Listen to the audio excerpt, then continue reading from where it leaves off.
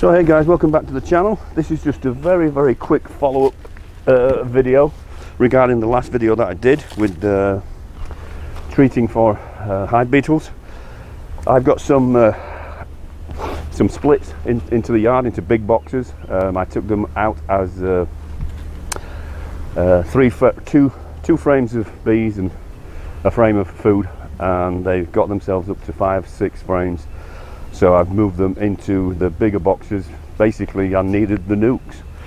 But last video we talked about treating for hive beetles, and this is called a beetle barn. And these smaller hives, what I'm going to do, hello girls, what I'm going to do is, you're growing lovely. I'm going to give these smaller hives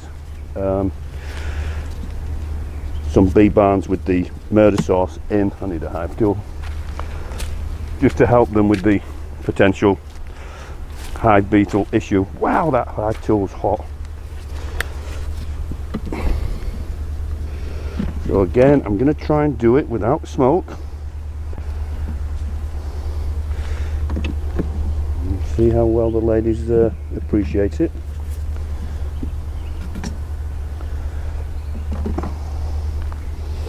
You're busy girls, aren't you?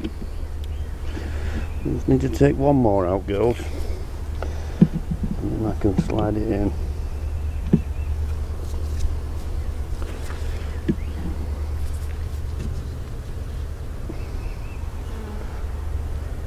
A bit of weird comb going on there, girls. So I'm just going to put it in the back corner, and that's that done. Thank you, girls, for being so gentle with me. It is appreciated.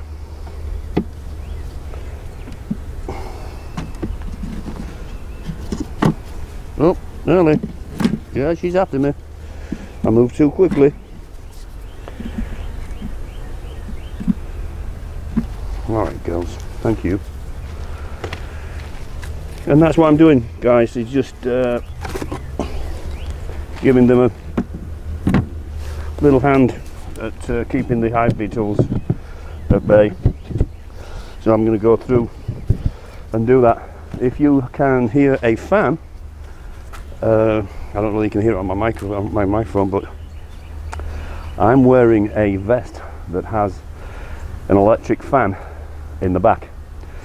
Julie found it online, and if your hives are in full sun like all of mine, you know that here, especially in the southern climate, April, May, June, July, August, you're just dying with sweat.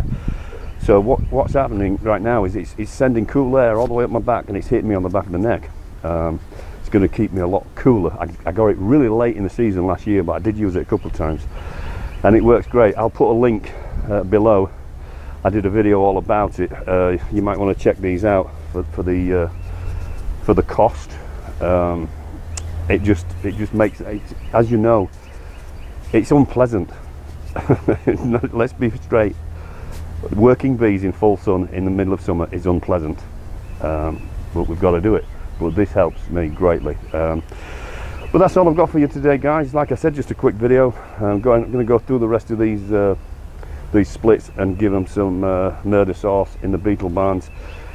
In the meantime, I will see you on the next video.